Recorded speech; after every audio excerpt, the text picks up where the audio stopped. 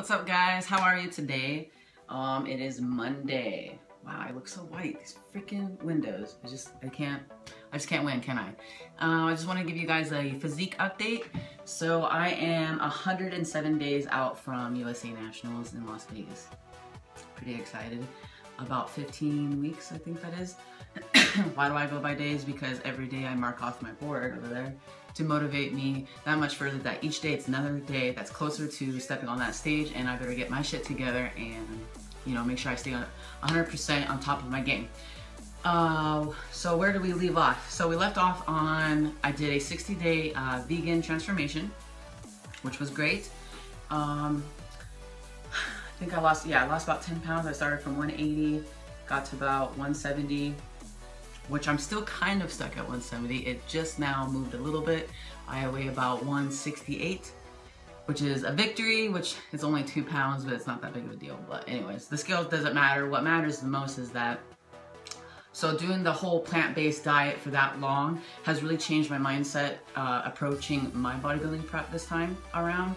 So I did go back to meat, but I don't eat like beef and I don't eat chicken, but I do eat buffalo, and I'll eat fish, and I'll eat, so I'll do that for protein. I was doing some tempeh, but that has soybeans, so I'm not gonna do the tempeh anymore.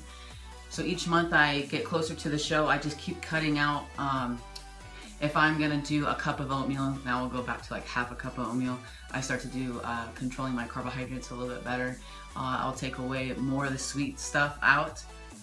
So you don't want to change too drastically too fast, otherwise you'll just fall off the whole plan and go and gorge yourself with you know, all the sugars and whatever that you craved.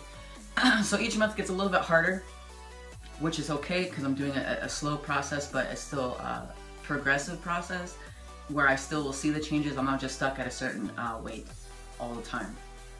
Not that the scale always matters. So the measurements that we did, I measured myself on Friday, which that photo that I took on the screen with the bodybuilding, I was doing to see how my suit would fit me, and surprisingly it still does. I mean, yes, I still have a little bit of flub on my lower stomach, but my abs are definitely coming in, which is great. My definition is showing. I'm just really white, of course. So I was 17% body fat. We're gonna say 17. The hard part for me is always doing, when I do a caliber body fat testing, my thighs are the hardest to pinch because I can't tell if it's fat or if it's you know, muscle, because I don't really have like that loose skin. Let's say this is loose skin, as opposed to when you pinch something that's muscular, like how am I gonna pinch that on my quad, you know, to measure it? So I'll always do like 2 different estimates. So at first it said 15%, it's only 2% difference, and then 17%, but I'm going to assume that I am heavier than that, so I'll assume that I will take the 17% body fat as an estimate of where I am right now, which is actually really good for me because usually I'm at like 21%, sometimes 24%, I just don't know. It takes me a long time to shut down, and that's why I started so damn early, because even though I started so early, it doesn't mean like I just jump right into the game and I'm eating clean 100% all the time. That's not true. For example, like I'll have a cheat meal still every once in a while, but as I approach the stage closer, I will not have the cheat meals anymore.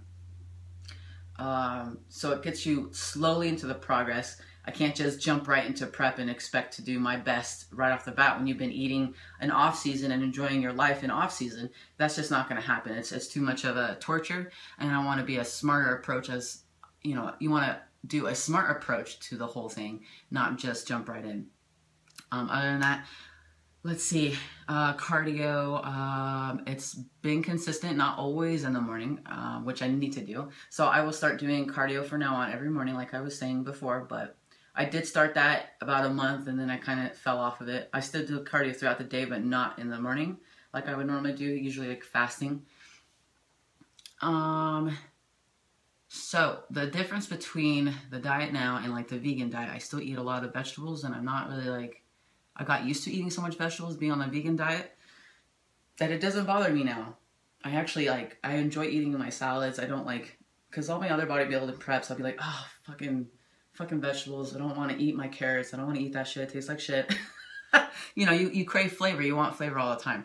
Or you'd rather have like real carbohydrates.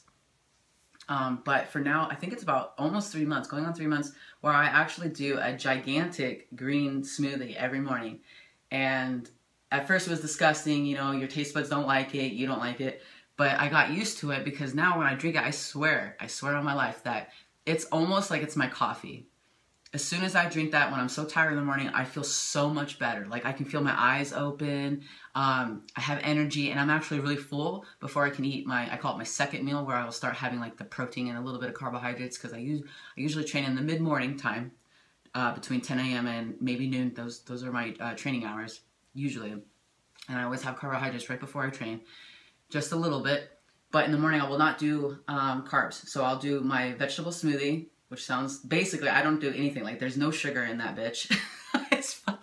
It's plain ass vegetables and just water. And I'll do like chia seeds, kale, chard, sometimes cucumbers, and I've been doing carrots. And I usually hate carrots, but I noticed the carrots make it taste sweeter, which is so weird to me because I never liked carrots. I never thought carrots tasted sweet to me, but maybe it's because now my taste buds are getting used to drinking this every single day for about almost 3 months now. And then what else? So I'll have that for breakfast. I go train, come back, I'll have a little bit more carbohydrates. Sometimes I will do the veggie burger still, but those will eventually be cut out because just anything that's frozen and things like that are, it's still kind of processed. And in bodybuilding, it's very strict dieting as far as, you know, you don't want artificial sweeteners, you don't want any fillers, any foreign things that are processed. You're better off eating a whole plant, whole food nutrition. You know, and I'm not taking any supplements. I don't take creatine like I used to. I'm not taking whey protein anymore. I was doing the vegetable protein powder, but what's the point? I mean, I'd rather eat than just to drink something that's a supplement. That's how I decided that, which I actually feel fuller. I don't feel like I'm hungry all the time, probably because I am doing all these vegetable juicing at the same time and eating my proteins on time and the carbohydrates that I am allowed. I decided that for this prep for right now, I am at a 1,500 calorie diet. And so that means I will consume 80 grams of carbohydrates, 50 to 60 grams, was it 60 grams? Can't remember. 60 grams of fat. And then protein is 160 grams of protein. So the high protein and, you know, kind of low carbohydrate and higher fat will help me sustain the energy that I need, and to also lose, because I'm always been a big girl. It's always taken me very, very long to shred down to what I have to look like on stage. It's not an easy process for me, and it just takes longer each time. So every time I do it, not longer each time, sorry, that's not what I meant. I meant it takes me a long time to get from what I look like in off season to stage, and so I have to start earlier than most, because it's a slow process for me as far as each month gets a little harder.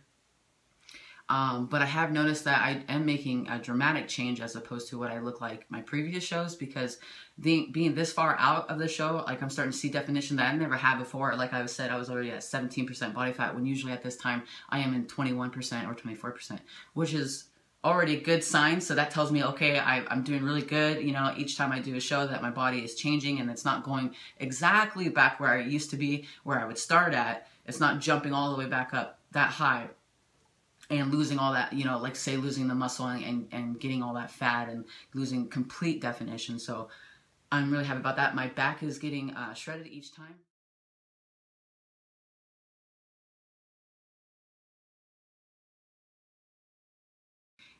Like I said, the hardest part for me is my lower body all down. So is very hard to shred down. I'll show you what my legs kind of look like if you can see them.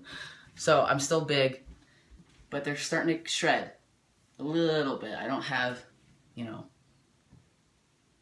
I don't have a tan or anything, but so the big booty and everything else is coming down. And what else? So that's it. I'm just gonna keep going. My shoulders are coming in, biceps are coming in. Just need a tan. My chest is definitely coming in. So my boobies are a little bit smaller, but I mean, boobs are fat. They're gonna come back anyways. I'm not really worried. So if you would like to follow my my journey, please hit subscribe and like this video if there's something you like. I don't know, not everyone likes this kind of stuff. If you have any questions or you know, you need help with your nutrition or training, you can email me below. I think my email address should be right under the video. You can also follow me on Instagram at Misha the Savage. Also, my Facebook page is also below. Have a wonderful Monday. Work hard. It's almost summertime, so, you know, get those meals in, get your exercises in, and, you know, one step at a time. I believe in you. If you want to look good on that beach, you got to put in the work because, like I said, no one's going to do it for you.